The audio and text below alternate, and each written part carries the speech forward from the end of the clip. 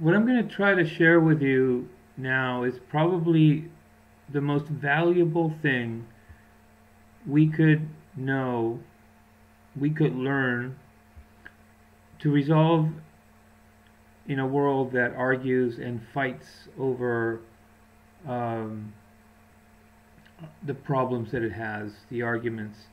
The worst thing that you can do for in any social, civil, political argument, confrontation, a cause or a problem between countries or what have you, is to separate the issue in a polar argument of two sides.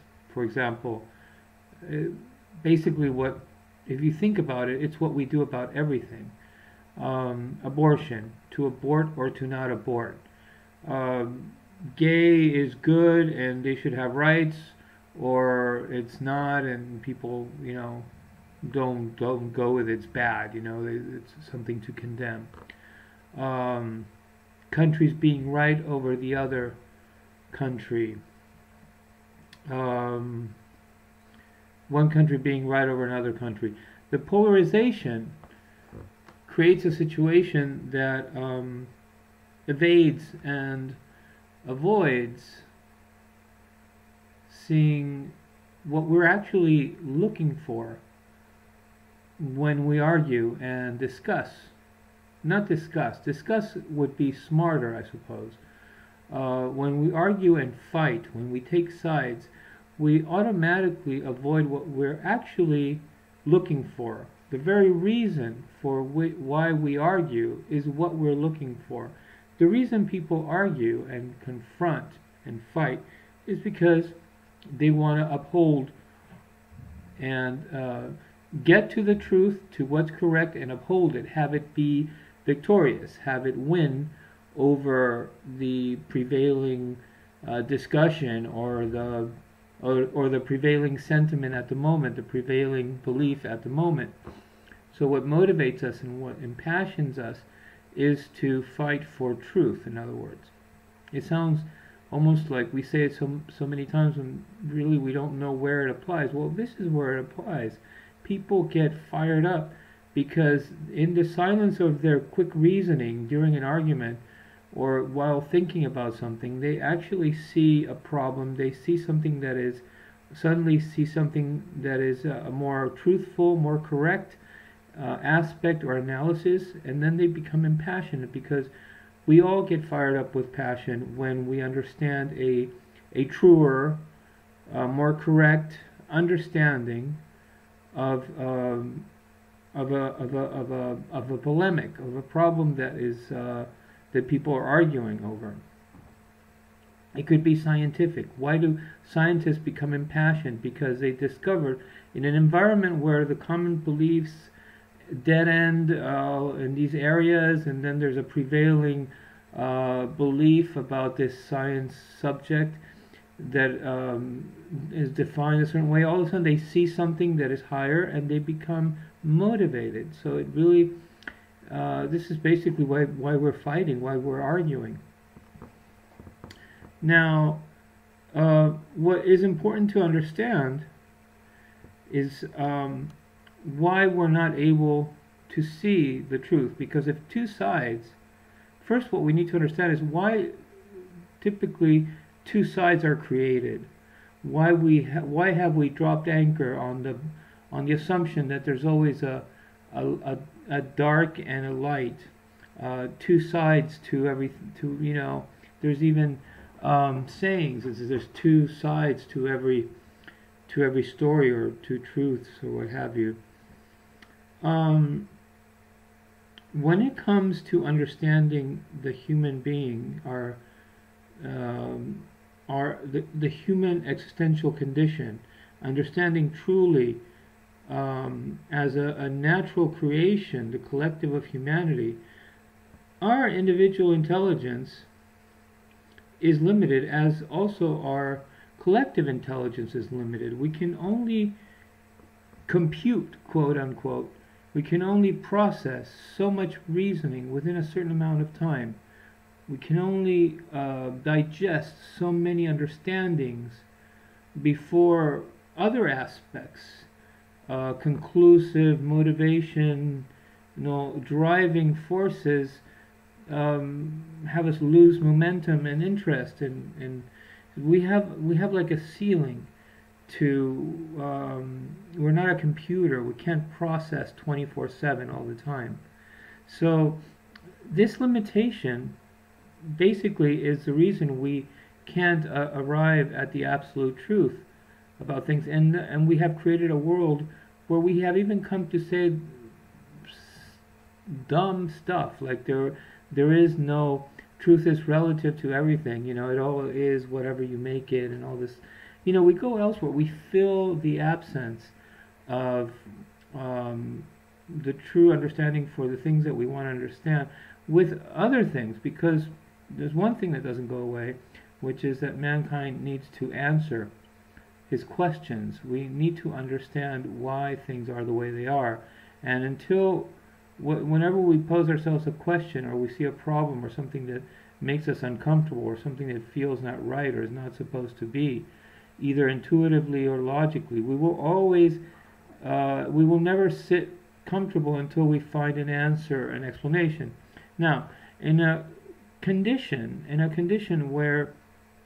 existential condition where our intelligence can only go so far, and we're only talking about the human cerebral living intelligence. We're not talking about the collective summary of our academic literature and things that have been constructed with writing and with recording and so forth, and subjects that are contained in books that contain the whole knowledge of subjects. No, we're not talking about that social knowledge and intelligence. We're talking about our actual physiological capacity, what actually ends up making the world, regardless of our inventions and the artifice of civilization.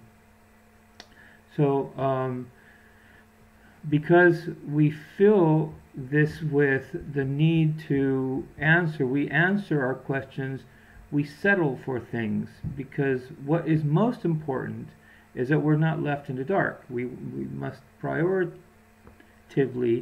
answer our questions, and so that means that we're arguing.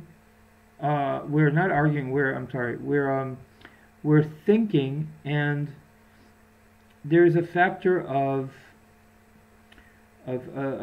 competition. In other words, if you create a circle or a group of people that say, "Why is that tree leaning over away from the water? How come it's not leaning towards the stream?"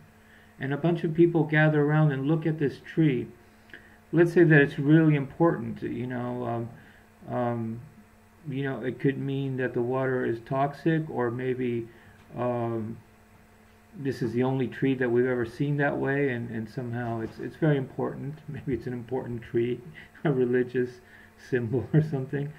But as an example, it's a little hard to understand why the whole group would be motivated to find out. But if we said, for example,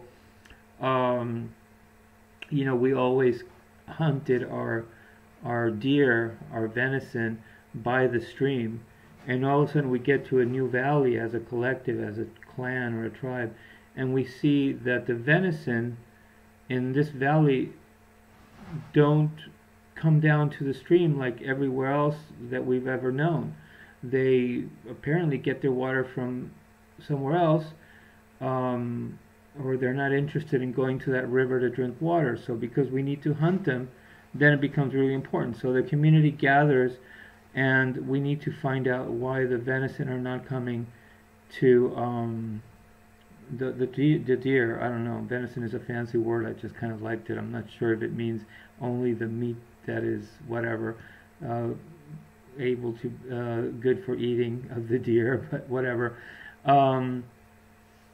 And what happens is naturally finding in other words, that our intelligent, the prowess of our intelligent logic, our gift as mankind, as humanity, that we have, which puts us apart from animals, and this vast capacity to create sciences and engineering, this logical intelligence that mankind has, is so important and so strong and so powerful for our own survival, so necessary. It's the reason why we must answer our curiosity, our questions. That it also generates competition, not because we're mean and we want to, devalue other people's proposals on the problem, but because such is the importance of arriving, of intelligence advancing and furthering the species, our intelligence carrying us forward. So not only do we want to answer, but we compete for finding the truth about why the deer are not going to the water, why the tree is not leaning towards the water. So this creates, because of the fact that we are still nonetheless limited as far as understanding truly the design of our species. We understand it. We have written a whole bunch, and we have probably covered everything that there is to understand, but we're not able to apply it as a collective. We're arguing, we're fighting. We know that children are the most important thing for the species. We build family and we build homes sometimes around the children, and our preschools are sacred, and there's always a police station nearby or a patrol car that looks after the preschool. But still, if you think about the whole of our civilization, we don't demonstrate, we don't reflect that. We actually kill our own children in wars, and we put toxins in toxic stuff in our food, and we don't care. We measure how much arson there can actually be in drinking water. It seems that we're a little nuts sometimes, but it's because we just can't get it all on the whole plate. We can't get everything that we have learned streamlined onto the axes of our singular path. And so because we are individually and thus collectively only so smart. We're very intelligent, but we're not so intelligent that we can calculate collectively to the point of maintaining the optimal for the whole species, which is the optimal for each one of us. And so what occurs is that in a group situation, for example, we argue. In a group situation, we would find, in this example, we would find a reason why the venison are not coming to the water, or the tree is not leaning to the water. But if you bump up the scale, and you all of a sudden, we're talking about thousands, it would be more like some of us learn it all the way on this end, but all the way on the other end of the country, people are just carrying forward. They're just going forward. They can't, because there's the forces of time and distance become more affecting of communication, and so that's where we exhibit the limits of our intelligence, because we can't seem to hold as much memory as we need in order for, once that is learned and we establish this is the optimal, I'm telling you, this is absolutely the way it has to be. We will not have wars as long as a child can die in a war. And so that may be a sentiment shared, but by the time, and maybe might create the way a people in a part of the world go about civilization, and when they war, it's like they remove all the children and they prepare a field or something, right? Like in old days, like the soldiers would fight, they would still pillage and rape the women. Okay, anyways, but by the time we got to the other part of the country, the time that it would require for the collective to achieve that optimal conclusion and actually enact it socially would be just as long as it took the other ones. And how can I say this? There's just so much going on in incrementally by the numbers My cat is driving me crazy. I have to lock him out of the room because he's not letting me concentrate.